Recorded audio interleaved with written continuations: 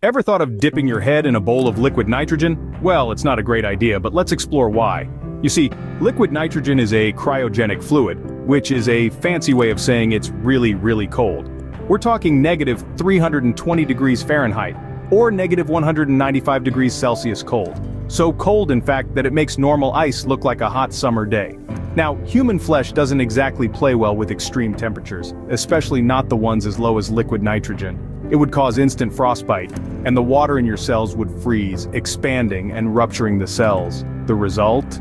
Well, let's just say you'd have a face only a mother could love, if she was a fan of horror movies. But here's a fun fact, you might not feel the cold immediately. This is due to something called the Leidenfrost effect. When a liquid comes into contact with a mass significantly hotter than its boiling point, it creates an insulating vapor layer that slows down the heat transfer. Thus, your skin wouldn't freeze instantly. But don't be fooled, this is a temporary grace period and it won't take long before the cold sets in. Now, speaking of cold, let's talk about cryogenics, the study of materials at very low temperatures. Cryogenics is often associated with the idea of freezing humans for future revival. While it's a fascinating concept, science hasn't quite figured out how to successfully thaw out frozen humans yet, so I wouldn't recommend trying to become a DIY cryogenics experiment. And if you're thinking about those stories of people surviving extreme cold, like the monks who can meditate in the snow, or the guy who swam in the North Pole, remember they didn't do it by plunging their heads into a vat of liquid nitrogen.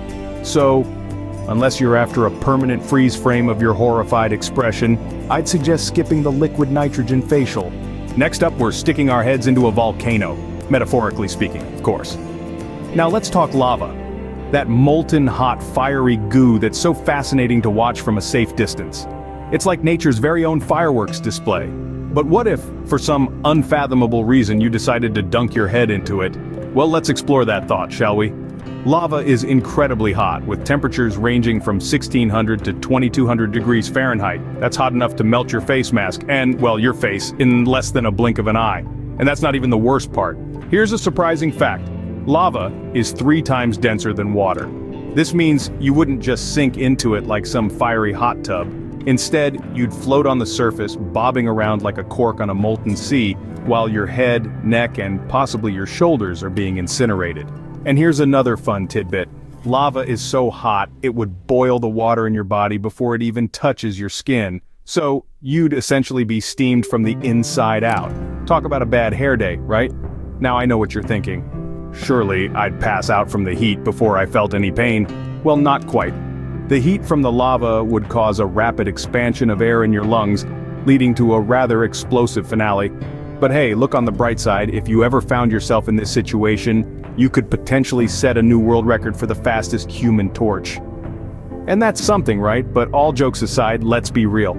Interacting with lava is not just dangerous, it's deadly. It's a force of nature that deserves our respect and a healthy dose of caution. So, unless you fancy becoming a human torch, let's agree to keep our heads out of volcanoes, shall we? Now, who's up for a quick trip inside a nuclear reactor? Don't all rush at once. Ah, the allure of the nuclear reactor. A place where atoms playfully split and dance in a dazzling display of energy. But what would happen if you decided to stick your head in there for a peek? Well, let's start with a little bit about radiation. It's all around us, from the sun's rays to the humble banana. Yes, you heard right, even bananas emit a tiny amount of radiation due to the presence of a certain isotope of potassium. But before you start panic peeling, know that you'd have to eat roughly 70 million bananas in one sitting to experience any harm. Now, imagine the radiation inside a nuclear reactor. It's like comparing a leisurely stroll in the park to running a marathon while juggling flaming swords. The radiation levels are so high they can cause immediate harm, from nausea to hair loss, and even, let's say, a swift departure from this mortal coil. So, if you were to stick your head into a nuclear reactor, you would be exposed to an astronomical amount of radiation. This wouldn't just give you a bad hair day, your cells would start to break down, and let's just say, you'd be in for a rather unpleasant experience. If you want to get technical, you'd be subject to a phenomenon known as radiation sickness. This isn't the kind of sickness where you call into work and enjoy a day off with chicken soup and Netflix. No, this is the kind where doctors in hazmat suits become your new best friends. So, while the prospect of peeking inside a nuclear reactor might seem like an exciting adventure, Unless you have a particular fondness for glowing in the dark and extreme hair loss, it's probably best to stick to safer pursuits. So, the nuclear reactor tour is cancelled, unless you're eager to glow in the dark for all the wrong reasons. Fancy a buzz? How about sticking your head in an electric substation? Now, before you start considering this as your next adrenaline rush, let's talk about what would actually happen. Electricity is a powerful force, and substations are packed with high-voltage currents that can be lethal to the human body. Just to give you an idea, a single spark of static electricity, the kind you might feel after walking on a carpet, is about 3,000 volts. Now imagine the power coursing through a substation. We're talking about millions of volts. This could result in instant electrocution and, well, let's just say your hair would be the least of your worries. Here's a shocking fact for you. Lightning, which is also electricity, can reach temperatures hotter than the surface of the sun. Now picture that kind of energy flowing through your body. Not a pretty sight, right?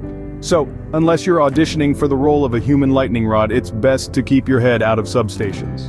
And now for our final act, let's consider roasting our heads in an oven. Now, while it might sound absolutely outrageous, it does raise an interesting question. What exactly would happen if we subjected our heads to the heat of an oven? Picture this, you're not a turkey, you're not a loaf of bread.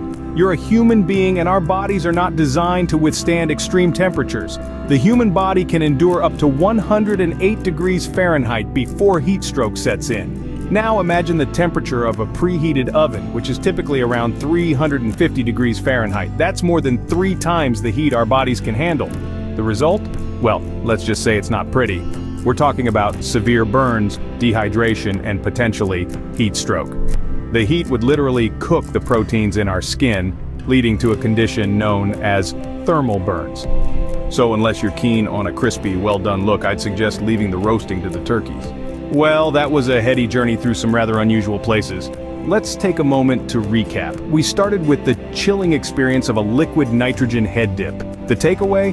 Let's just say it's a surefire way to get a bad case of brain freeze. But hey, on the plus side, you'd never have to worry about a bad hair day again. Next, we plunged headfirst into a lava pool. Spoiler alert, it's not a spa treatment I would recommend. It's a bit too hot to handle and the hair singe is far from pleasant. Then we took a trip to the heart of a nuclear reactor.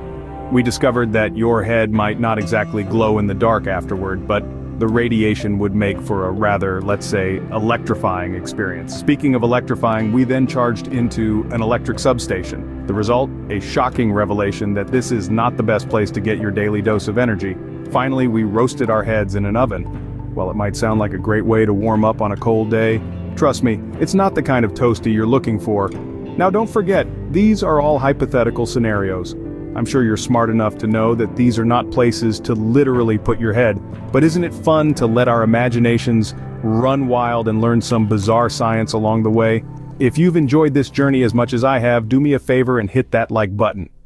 And if you want to keep exploring the weird and wonderful with me, don't forget to subscribe. Got a favorite part of today's adventure? Or perhaps an idea for a new place to put our heads? Drop a comment below. I can't wait to hear your thoughts. Remember, it's all fun and games until someone loses a head. Stay safe, stay curious, and don't forget to hit that subscribe button.